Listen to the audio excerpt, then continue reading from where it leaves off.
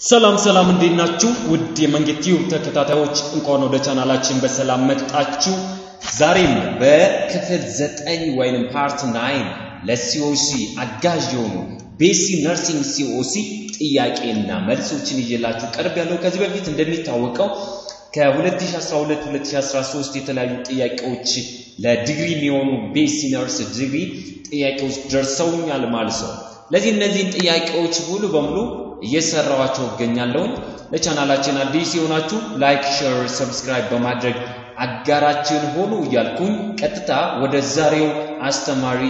ቪዲዮና ጥያቄ ወስዳችኋለሁ ማለት ነው የመጀመሪያው ጥያቄ የሚለን a nurse was performing wound dressing of infected wound in emergency ward ላይ ለዚህ emergency ward ላይ infected የሆነ wound ነበረ ያን infected wound dress ተደረገለት and then after dressing all medical instrument needs to make decontaminate ማድረግ አስፈልገ ስለዚህ the question is what is the durations of decontamination the nurse should want decontaminate ለማድረግ ምን ያክል ደቂቃዎችን ሊወስዱበት ይችላል የሚለው ነው የምናየው ማለት ነው ለዚህ 5 ደቂቃ 8 ደቂቃ 10 ደቂቃ እና 12 ሚኒት ይለናል ማለት ነው ከነዚህ ውስጥ ትክክለኛው ለዲኮንታሚኔሽን የምንጠቀም ኖርማል ዱሬሽን ስንት ነው decontamination ማለት in short it is a process of making an instrument safer for handling or a process of inactivating or a process of inactivating hepatitis B virus C virus and HIV ብለን የምንጠራው ነው 0.5% chlorine solution ወይም በረኪና በመጠቀም ከዛን በኋላ በባልዲ አዘጋጅተን ከውሃ ጋር ሚክስ አድርገን ካዘጋጀን በኋላ ከዛን በኋላ ማቴሪያሎች ሶክ እናድርጋለን ዲስ አሴምብል ማድረግ ከዛ ሶርት ማድረግ ፋይናሊ ሶክ እናደርጋለን ሶክ ስናረግ ዲኮንታሚኔሽን ላይ ለስንት ደቂቃ ነው የሚቆየው ከተባለ የሚቆየው ስንት ደቂቃ ነው ለ10 ደቂቃ ነው decontamination the first steps of instrumental processing ብለን የምንጠራው decontamination ነው ለዚህ ከ10 ደቂቃ በላይ የሚቆይ ከሆነ decontamination ምን ያድርግ it may cause corrosions of corrode the material ማለት ነው ማቴሪያሎቹ ሙሉ በሙሉ እንዲበላሹ ዳሜጅ እንዲሆኑ የማድረግ ኢፌክት አለው ደቂቃው ቢቀንስ የሚፈልገውን ኢፌክት ማግኘት አይችልም ማለት ነው ለዚህ the normal or the accurate durations of these decontaminations are 10 minutes የሚለው so ለዚህ the correct answer is C ሌላው ሁለተኛው male prisoner patient comes to clinic with complaints of abrupt onset of fever malaise anorexia abdominal discomfort he has visible jaundice አለው ለዚህ ሲመጣ ምንድነው ድንገተኛ የሆነ ከፍተኛ የሆነ ሙቀት ድካም እንደዚሁ የምግብ ፍላጎት መቀነስ ወይም አኖሮክሲያ loss of appetite ብለን የምንጠራው abdominal discomfort or abdominal bloating ብለን የምንጠራው አጋጥሞታል and he has visible jaundice ለዚህ አይኑ አካባቢ ላይ ወይም ስክለር አካባቢ ነጭ ፓርቱና ስኪን አካባቢ ላይ visible የሆነ jaundice አለ jaundice ማለት yellowish discoloration ማለት ነው እዛ ላይ ምንድነው እዛ ፕሪዝነር ወይም እስር ቤት ላይ site for poor hygiene of drinking water አለ ስለዚህ የሚጠጡት ውሃ poor sanitation ያለው ነው ወይም ጥራቱን ያልጠበቀ ውሃ ነው the lab finding showed that his ምንድነው immunoglobulin M የምንለው abnormally increase አድርጓል ስለዚህ what is the possible diagnosis for this client A B hepatitis B A C D ይለናል so what is the possible diagnosis ነው እዚህ ጋር በደንብ ማየት አለብን ጥያቄው the site for poor hygiene of drinking water ለዚህ ችግሩ የተከሰተው በፖር የሆነ hygiene of drinking water የሚጠጡት ውሃ ምንድነው ፖር የሆነ sanitation በዛ የተነሳ የሚመጣ ስለሆነ ማለት ነው ለዚህ hepatitis ማለት ምንድነው ስንል it is hepatitis means it is an inflammation of ምንድነው ማለት ነው the liver ማለት ነው ስለዚህ በሊቨር በቀላሉ inflamed ሲሆን ማለት ነው ለዚህ ያ ኢንፍላሜሽን የሚመጣው በቫይረስ ሊሆን ይችላል በቶክሲሲቲ ሊሆን ይችላል ስፔሻሊ ቶክሲሲቲ ስንል due to too much alcohol intake or due to drug poisoning በእንዛ የተነሳ ሊቨራችን ዳሜጅ ሊሆን ይችላል because ምንድነው the liver it is important for detoxifications of toxic substance የተለያዩ ቶክሲክ ሰብስታንሶችን ዲቶክሲፋይ የማድረግ ኢፌክት ስላለው ማለት ነው በዛ ነው በቫይረስ ከሆነ ደግሞ ሄፓታይተስ A B C D E ብለን 5 ቫይራል ኮዝ ይኖሩታል ማለት ነው ከነዚህ ውስጥ በፑር ሃይጂን የሚመጣው ማንኛው ነው የሚለውን እሱ ማወቅ ያስፈልጋል ነው። ለዚህ ሄፓታይተስ ኤ እና ሄፓታይተስ ኢ ብለን የምንጠራቸው those groups are fecal-oral disease transmission, that the diseases are transmitted due to intake or consumptions of contaminated food, due to consumptions of contaminated drink or waters ማለት ነው። ለዚህ በተበከሉ ምግብ በተበከለ ውሃ የሚመጣ ከሆነ ሄፓታይተስ ኤ and E ነው። but the rest of hepatitis B, C, D ብለን የምንጠራው it occur by bloodborne or the disease that transmit that contact with blood contact or due to contact with semen or the fluid that comes contact with the body ማለት ነው። ስለዚህ ከሰውነታችን ላይ ከተለያዩ ፈሳሽ ነገሮች ጋር ንክኪ ሲኖረን ከሆነ በዛ ብለድ ጋር ተያይዞ የሚመጡ ብለድ ቦርን ከሆነ BCDዎች ናቸው። AE ከሆነ ደግሞ fecal-oral disease transmission ነው። ስለዚህ due to ምንድነው የሚለን disease acquired due to poor drinking water በዛ የመጣ ስለሆነ the correct answer is hepatitis A ብለን የምንጠራው A B ማለት ነው። the correct answer is B ነው። ሶስተኛው ላይ the nurse was accused of medication error ነው። ስለዚህ accused መከሰስ ነው በሜዲኬሽን error ነው committed during the cares and admitted patient the nurse was punished for giving inappropriate drugs ማለት ነው። ስለዚህ ነርሱ ደግሞ inappropriate የሆነ drug በመስጠቱ ቅጣት ተላለፈበት to the patient without following medication administration guideline። ለዚህ 9 rights ብለን የምንጠራቸው አሁን ተሻሽለው ወደ 12 right 12 rights of medication administration ብለው አድገዋል። ለዚህ እነዛን ጋይድላይኖች ባለመከተል የተነሳ ሜዲኬሽን ኤረር ሰርቷል። ጥያቄያችን what is the most appropriate initial action the nurse should take to prevent this error ነው። ይሄንን ሜዲኬሽን ኤረር በቀላሉ ለመከላከል የመጀመሪያው ኢኒሺያል አክሽን ማለት መጀመሪያ የሚወስደው ወይም አሰስ የሚያድርገው ምን ሊሆን ይችላል የሚለውን በምናይበት ሰዓት the first one A ላይ checking right medication label ነው checking the right plan checking the right dose checking the right route ይለናል። ለዚህ መጀመሪያው ስራችን መሆን ያለበት ምንድነው በምንልበት ሰዓት መጀመሪያ ላይ before giving or before collecting any medication first we need to check the right client ነው። ስለዚህ ትክክለኛ ክላይንቱን መለየት ከዛም በኋላ ሜዲኬሽኑን አሰስ እናድርጋለን the second one and then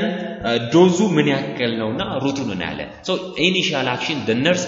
should take to prevent errors are checking the right client ነው or right patient መሆኑን በቀላሉ አሰስ ማድረግ ያስፈልጋል ነው። so የመጀመሪያው ስራችን እሱ ነው። ከዛም በኋላ አራተኛ ላይ የ32 ዓመት old patient comes to OPD when painless ulcer ነው at the tips of nose። ስለዚህ እዚህ tips of nose ወይም የአፍንጫ ጫፍ አካባቢ ላይ ህመም የሌለው ቁስለት አጋጥሞት መጣ and submandibular lymph node enlargement ማለት ነው። ስለዚህ ማንዲቡል ብለን የምንጠራው በቀላሉ እዚህ አገጫችን አካባቢ ላይ lymph node enlargement አጋጥሞት መጥቷል። the lesion persisted for more than 6 months ነው። ለዚህ ይሄ ሌዥኑ ደግሞ የሚወጣው ፈሳሽ ከ6 ወር በላይ ቆይቷል። ላፋይንቾት leishmania atopica ብለን የምንጠራው አለ። ይሄ leishmaniasis ብለን የምንጠራው it is parasitic disease classified as NTD ብለን neglected tropical disease. This most commonly occurs at the tropical country ነው። ስለዚህ tropical country ማለት እነዚህ በጣም ከፍተኛ ሙቀት ያለባቸው ቦታዎች ላይ መከሰት ቻንሱ በጣም ከፍተኛ ነው። ለዚህ leishmania atopica የምንለው ላፋይንዲንግ አግኝቷል። ስለዚህ what is the first line drug treatment for this patient ሚለይ ፎስቲን የሚል አለ ፓራሞፋይሲን የምንለውን ማግሊመን አንቲሞንቴት የምንለውና ሶዲየም ስቲቦግሉኮኔት የምንላቸው አሉ። ለዚህ which one is the first line treatment እነዚህ ሁሉም most commonly leishmania disease or leishmania atopica or cutaneous leishmaniasis ብለን የምንጠራው ስኪን ማለት ነው። ስለዚህ ስኪን ላይ የሚከሰቱ ከዛ ጋር የሚሰጡ ነው። but the first line drugs are the first line treatments are ምን ብለን የምንጠራው ሶዲየም ስቲቦግሉኮኔት ብለን የምንጠራው the correct answer ነው። አምስተኛው ላይ the 30 ዓመት electrician with a major electrical burn injury was admitted to hospital ያን አጋጥሞት ሆስፒታል ላይ አድሚት ሆኗል። the burn injury has affected anterior trunk ነው። ለዚህ anterior trunk abdomen ሳይጨምር እንደማለት ነው። the nurse in charge devoted to keep safety of the patient promote healing of injury in short time ለዚህ keep ማድረግ safety of patient እና healing promote ለማድረግ ምን ሰራው what action is less important in maximizing the safety and healing ማለት ነው ሴፍቲውና ሂሊንጉን ማክሲማይዝ ከሚያደርጉት ውስጥ ማንኛው ነው የሚለውን እሱ ማይዝ ሌሎቹ ምን ያደርጋሉ ማለት ነው ማክሲማይዝ ያደርጋሉ ሴፍቲና ሂሊንጉን ማክሲማይዝ ያደርጋሉ አንዱ ግን ከዚህ ውስጥ ማክሲማይዝ it's lessen or reduce the safety and healing or healing activity በቀላሉ ምንም ኢፌክት የሌለው ኢምፖርታንት የሌለው ነው applying baby powder between lower limbs apply sandbag between lower limb apply bed cradle to protect wound bed cradle ማለት ፔሸንቱ ከተኛ በኋላ ከአልጋው ላይ it is important to close off አድርገን ለማድረግ ነው በቀላሉ ልብሱ ከሰውነቱ ጋር ወይም ከአደጋ ከደረሰበት ቁስል ጋር እንዳይነካካ ፕሮቴክት የሚያደርግልን ነው bed cradle ብለን የምንጠራው applying cotton ring around the occiput back of head ብለን የምንጠራው እዚህ ከጀርባ ፓርት ላይ የቅንጭላቱ ላይ አፕላይ ማድረግ ነው ስለዚህ ከዚህ ውስጥ less important የሆነው ማንኛው ነው በመለበሳ ቤቢ ፓውደር ማድረጋችን በቀላሉ አልሰር እንዳይከሰት ያድርጋል ቤድ ክራድል ማድረግ ይሄ በቀላሉ ሴፍቲውን ይጠብቃል ሪሊፍ ፔን ያድርጋል ዲስኮምፎርትን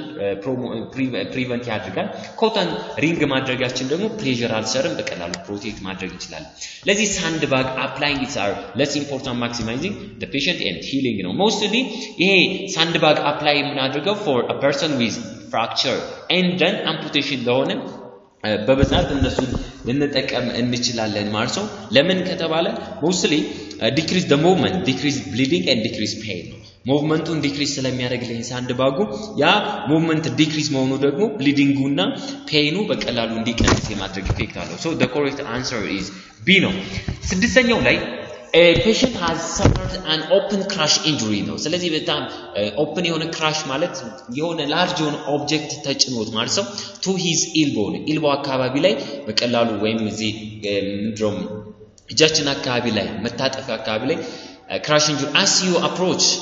you note the patient sitting upright holding a towel ማለት ስለ upright ሆኖ ታውሉን hold አድርጎ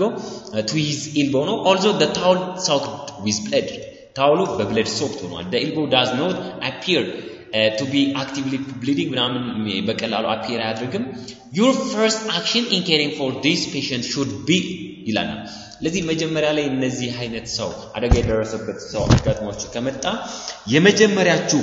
የሚሆነው ስራ ማንኛው ነው የሚለውን ነው የሚመጣው ለዚህ መጀመሪያችን ስራ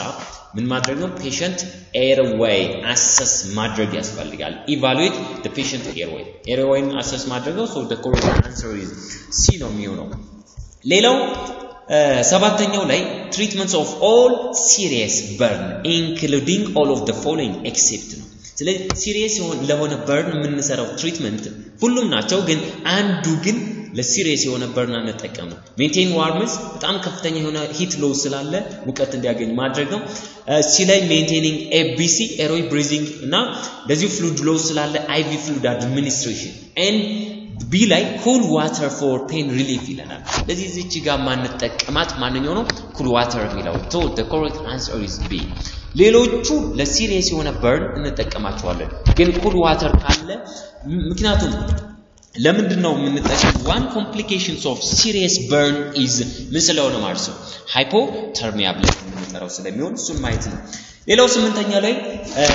which types of burn denature the biochemical makeups of cell membrane and destroy cells ለዚህ የተለያዩ ሴል ሜምብሬንና የተለያዩ ሴሎችን ባዮኬሚካል ሜካፓቸውን በቀላሉ ዲስትሮይ የሚያደርግልን ማንኛው አይነት ታይፕስ ኦፍ በርን ነው የሚለውን በመናይበሳ ቶ ኬሚካል በርን ስንል ምን ያመጣል ማለት ነው it's ምንድነው ማለት ነው destroy the biochemical makeups of cell membrane and the cell ማለት ነው ስለዚህ እነዚህን በቀላሉ ዳሜጅ ማድረግ ኢፌክት አለው ነው so the correct answer is D ሌላው ዘጠነኛው ጥያቄ ላይ በመንሄድበት ሰዓት የ22 አመት ሰው ወንድ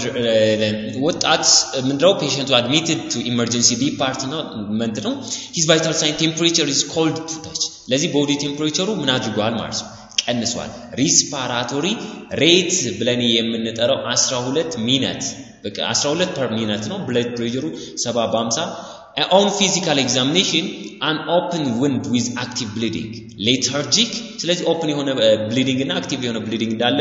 lethargic መድከም appearance was observed ነው lethargic in appearance was observed what reason based describe cold body of this patient ነው ስለዚህ በቀላሉ ቴምፕሬቸሩ cold to touch ስለሆነ ለዛ ኮዝ ወይም ሪስክ ፋክተር የሆነው አጋላጭ ከሚባሉት መንስኤዎች ማንኛው ሊሆን ይችላል በመነለበት ሰዓት activations of anterior hypothalamus increased peripheral vasodilation exposing patient unnecessary ለዚህ ሊሆኑ ይችላሉ ግን mostly እዚህ ጋር የሚያሳየን ቴምፕሬቸሩ cold to touch ነው ያም ደግሞ ምንድነው ማለት ነው blood pressure 70 በ50 ማለት peripheral blood circulation ምን አድርጓል ቀንሷል ስለዚህ due to decreased peripheral blood circulation it caused ምንድነው ማለት ነው coldness of the body or cold to touch the correct answer is A አስረኛ ጥያቄ ላይ which of the following is Parkland formula for determining fluid resuscitation in patient with moderate to severe burn ነው ስለዚህ burn ከተከሰተ burn በቀላሉ fluid resuscitate ለማድረግ የምንጠቀማቸው የተለያዩ ፎርሙላዎች ይኖራሉ modified Brook army ብለን የምንጠራቸው አሉ consensus ብለን የምንጠራውና Parkland formula ብለን የምንጠራው ነው ስለዚህ ምን ይይዛል ነው consensus formula mostly ከ2 እስከ 4 ml ነው የምንጠቀመው ሚሊሊትሩ modified Brook army ብለን የምንጠራው 2 ml ነው Parkland ከሆነ 4 ml እንጠቀማለን ስለዚህ አሁን እዚህ ጋር ለፓርክላንድ ፎርሙላ ትክክለኛ የሆነው ነው ማንኛው ነው ይለናል ለዚህ ምንድነው ኤ ላይ 8 ml ሲባዛ patient weight in kilogram times body total body surface area involved ያድርገው ነው እዚህ ጋር ስናይ የመጀመሪያው ጥያቄ አይሆንም 8 ml በቀላሉ ለፓርክላንድ ፎርሙላ እንጠቀም ሁለተኛው እንደዚሁ ከሶ ሲና ዲ ላይ ያለው ነው ስለዚህ 4 ml patient weight in kilogram body surface area so the correct answer ለፓርክላንድ ከሆነ በቀላሉ ምን ማድረግ 4 ml ነው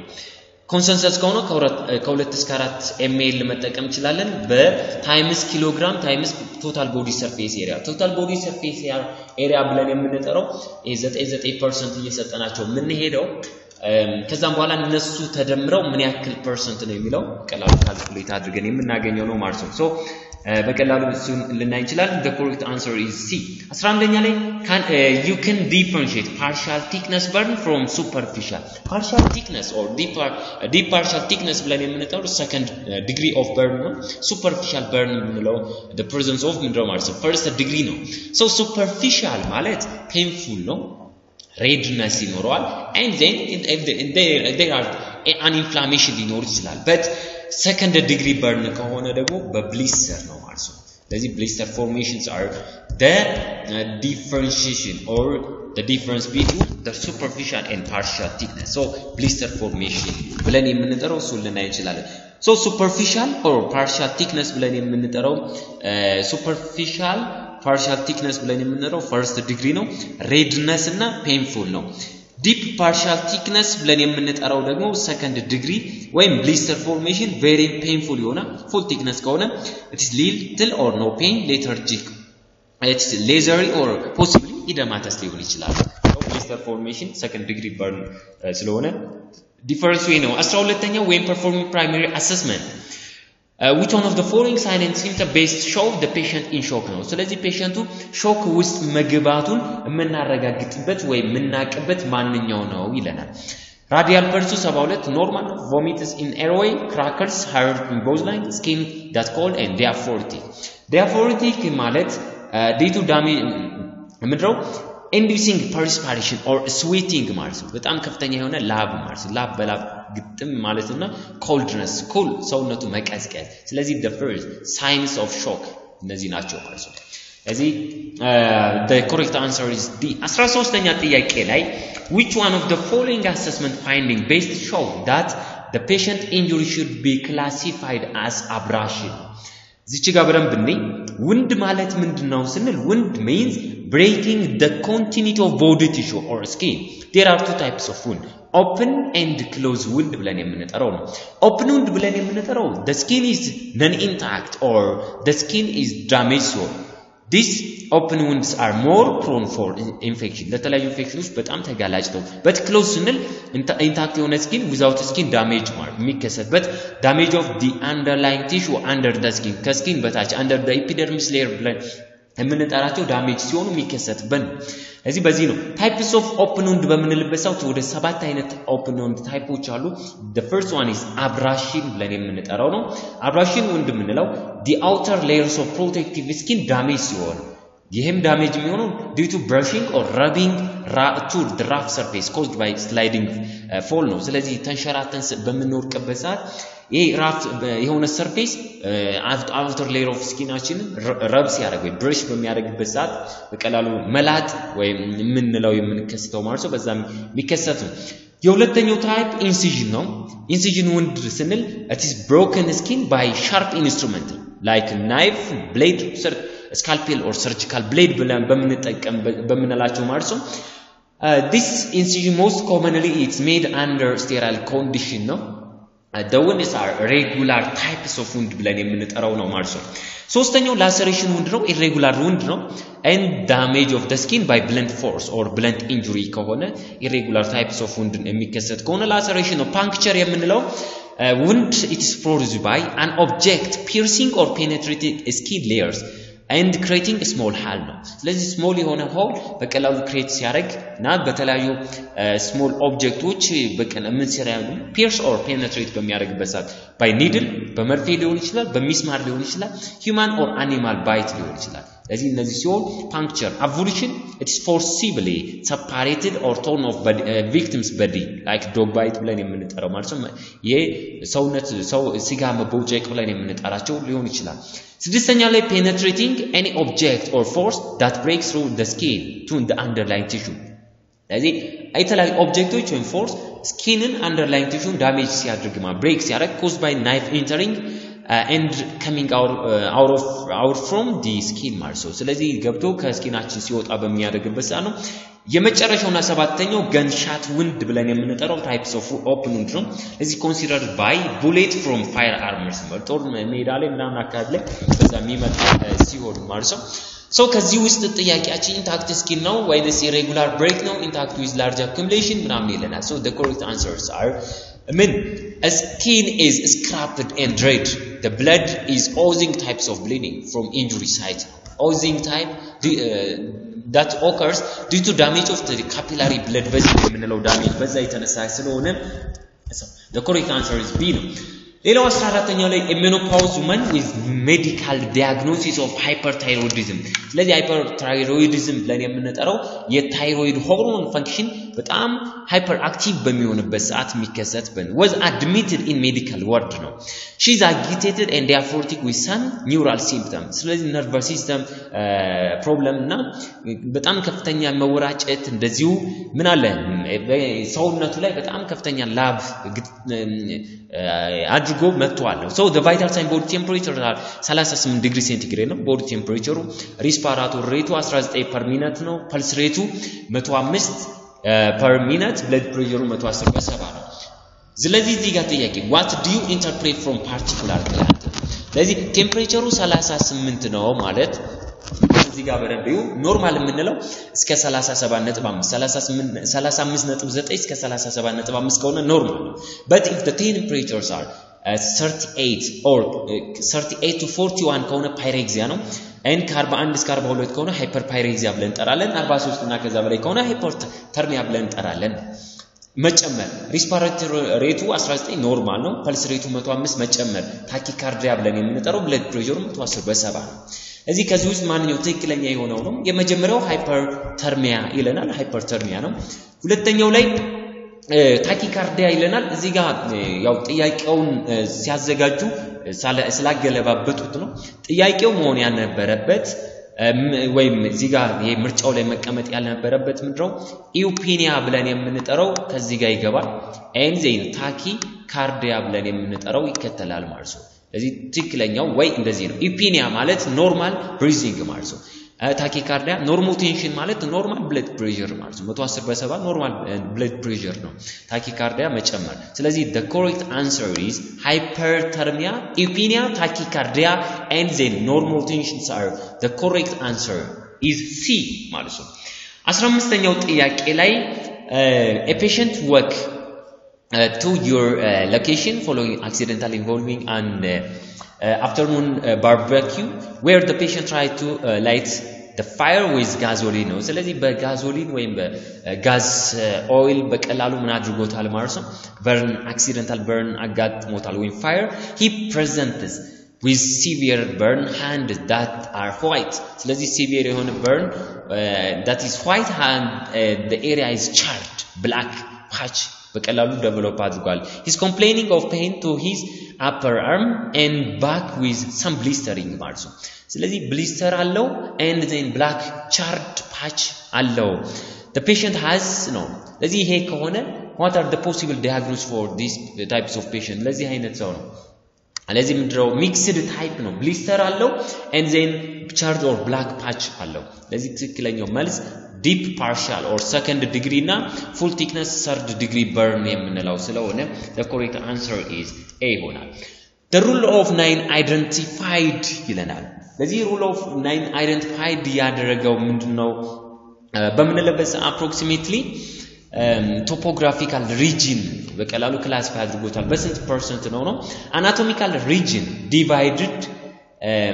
represent 9% ነው ለዚህ አናቶሚካሉን በቀላሉ ዲቫይድ አድርገው ለሩል ኦፍ 9 ብለን የምንጠራው ስለሆነ 9% የሚለው so the correct answer is D ይሆናል ማለት ነው 17ኛ ላይ when the skin comes contact with acid it form a thick insoluble mass at the points of contact ነው ስለዚህ insoluble የሆነ ማስ በቀላሉ ፕሮዲዩስ ካደረገ due to contact with acid ማለት ነው this process is called ምን ይባላል የሚለው ሱማይዝም coagulation necrosis liquefaction necrosis hypermetabolic phase እና emergent phase ብለን የምንጠራው so coagulation necrosis ብለን የምንጠራው is the correct answer ስለዚህ thick insoluble mass at the points of contact በሚሆንበት ሰዓት coagulation necrosis ብለን የምንጠራው ይከስታል so correct answer is A 18ኛው ላይ a mother brought a child to pediatrics OPD ነው ስለዚህ ማዘሪቱ child to pediatric OPD ላይ ወይም outpatient department ላይ ይዘው መጣለች with complainings of cough for one day's duration ነው ስለዚህ ለአንድ ቀን cough develops on example the child can work with hand hold understand simple command like wave bye casting objects and fluctuating mode casting object ማለት እቃዎችን መወርወር የተለያዩ ፈርኒቸሮችን ይዞ መነሳትና ጀምሯል ነው ለዚህ what is the actual age of this child እነዚህ ምንድነው developmental milestone ብለን የምንጠራቸው አሉ ለዚህ ከዚህ ውስጥ ሲምፕል የሆነ ኮማንድን አንደርስታንድ ማድረግ የሚችል ከሆነ ወይ ባይ ሃንድ የሚያደርግ ከሆነ በሃንዱ ሆልድ አድርጎ ወክ ማድረግ የሚችል ከሆነ በቀላሉ ምን አይነት እድሜው ወይም the actual age of this child ምን ሊሆን ይችላል የሚለውን ሱን በመናይበት ሰዓት the correct answer is 12 መንዝ ነው አንድ አመት ስለዚህ አንድ አመት በሚሆነው ጊዜ እነዚህን አክቲቪቲዎች በቀላሉ ፐርፎርም ማድረግ ይጀምራል ማለት ነው the correct answer is B ሌላው a 3 years old child was brought to health center with complaining of edema both feet ስለዚህ ኢደማው ሁለቱ እግሩ ላይ ኢደማ ዴቨሎፕ አድርጓል on physical examination the nurse noted that the child has grade 2 edema of both feet ሁለቱም እግሩ ላይ both feet ላይ ኢደማ ዴቨሎፕ አድርጓል ነው on appetite test the baby passed the test ነው ስለዚህ appetite test በሚያደርግበት ሰዓት appetite test passed እና appetite test failed ሲያደርግ ምንድነው የሚለውን በመናይበት ሰዓት ፓስ አደረገ ማለት he has ምንድነው ማለት ነው appetite ማለት ነው ስለዚህ ምግብ ፍላጎት አለው ወይንም he has good appetite ማለት ነው but if a patient or a child lose fail the appetite test that is called anorexia or loss of appetite ብለን የምንጠራው አለ እዚህ ጋር past ቴስቱን ስላደረገ good appetite አለው but there is an edema of both feet grade 2 edema አለው so what is the most likely diagnosis of the infant ነው ይሄን infant mostly diagnose ለማድረግ የምንጠቀም moderate acute malnutrition ማም ብለን የምንጠራው and complicate severe acute malnutrition complicate acute malnutrition complicate moderate acute malnutrition ይለናል so the correct answer ማንኛው ነው የሚለው እሱም በመናይበት ሰዓት the correct answer is uncomplicated acute malnutrition but moderate acute malnutrition ከሆነ ኢደም አይኖረውም and then severe ወይም complicated acute malnutrition ከሆነ ደግሞ second degree ወይም both feet እንደዚሁ ይሆናል and then ምን ያድርጋል ማለት ነው loss of appetite ግን እዚህ ጋር uncomplicated severe acute የሆነ malnutrition ካለ ሁለት ነገሮች ይኖራታል good appetite አለው ሁለተኛ edema of both feet ይሆናል ማለት ነው so the correct answer is B ማለት ነው ሃያኛው ላይ which one of the following burn classification describe the first degree burn no superficial full thickness partial second degree lana so superficial burns are the classification of the first degree burn የሚለው እሱ ነው የመጨረሻው የ21ኛው ለዛሬ ለፓርት 9 ወይም ክፍል 9 ይዤላችሁ የቀረብኩት direct pressure has failed to control arterial bleeding the patient legs no which of the following should be aims to do next ነው ስለዚህ መጀመሪያ ላይ arterial bleeding አለው bleeding ሳይቶች ላይ በመጣራበት ሰዓት there are three types of blood vessels artery venous and capillary ብለን የምንጠራዋለን ስለዚህ direct pressure ወይም direct control አድርገን አልቆመልንም so direct pressure አድርገን ካልቆመልን what are the next step to control bleeding ነው እዚህ ጋር there are four external bleeding control technique አራት external bleeding control ቴክኒኮች ይኖሩናል ከዛ ውስጥ የመጀመሪያው direct pressure ነው የሁለተኛው elevation ነው ቀጥ ማድረግ ከፍ ማድረግ ማለት ነው above the heart level ሶስተኛው indirect pressure or supply artery you have to pressure to the supply artery ብለን የምንጠራው ማለት ነው እሱ እናደርጋለን the fourth one if the bleeding is not controlled by three method or if the bleeding is life threatening or uncontrollable types of bleeding the last options to control external bleedings are applying or provide tourniquet ነው እዚህ ጋር ምንድነው direct pressure አድርገን አልቆመልንም next step ምንድነው ኤ ላይ splint extremity ነው splint ማለት immobilization መጠገን እንደማለት ነው apply tourniquet provide oxygen immediate transport አድርጉ ነው የሚለው ለዚህ እዚህ ጋር direct pressure አድርገን ካልቆመልን ወደ elevation ነው የለም እዚህ ጋር ምርጫው ላይ ካልሆነ indirect pressure እዚህም ጋር ምርጫው ላይ አይቀመጥም so the last option is splint apply አድርጉ ስለሚል እንትን tourniquet apply so applying tourniquets are the best or one of the following or the next step is to control arterial bleeding ብለን የምንጠራው እሱን ኮንትሮል ለማድረግ የምንጠቀምበት ማለት ነው ስለዚህ ውድ የቻናሉ ቤተሰቦች ለዛሬ ይላችሁ የቀረብኩት 21 ጥያቄዎች እነዚህን ይመስሉ ነበር ያቀረብኩላችሁን ጥያቄዎች እንደምትወዱት ምንም ጥርጥር የለኝም ለቻናላችን እንደዚሁ በድጋሚ አዲስ ሆናችሁ ላይክ ሼር ሰብስክራይብ በማድረግ አጋራችን ሆኑ ስለዳመጣችሁኝ ጊዜያችሁን ስለሰጣችሁኝ ፈጣሪ ያክብርልኝ ሰላማችሁ ይብዛልኝ